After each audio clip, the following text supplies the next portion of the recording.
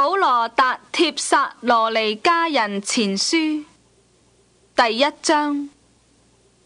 保羅、西拉、提摩太寫信給帖撒羅尼迦在父上帝和主耶穌基督裏的教會，願恩惠平安歸於你們。門徒深信福音，得蒙聖靈。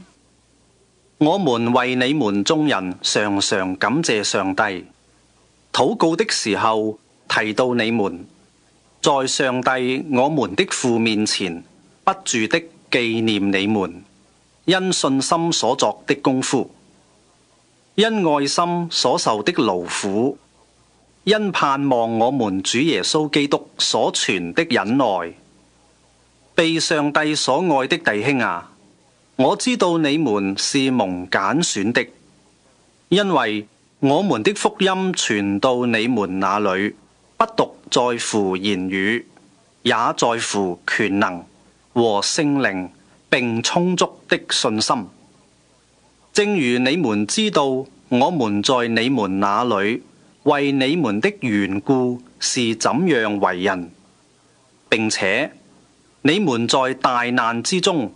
蒙了聖靈所賜的喜樂，領受真道，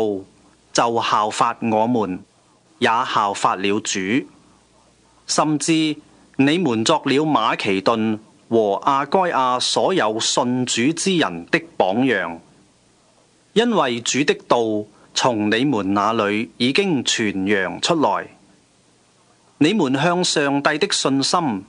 不但在馬其頓和亞該亞，就是在各處也都傳開了。所以不用我們說什麼話，離棄偶像，歸向上帝。因為他們自己已經報明我們是怎樣進到你們那裏，你們是怎樣離棄偶像，歸向上帝，要服侍那又真又活的上帝，等候他兒子從天降臨，就是他從死裏復活的那位救我們脫離將來憤怒的耶穌。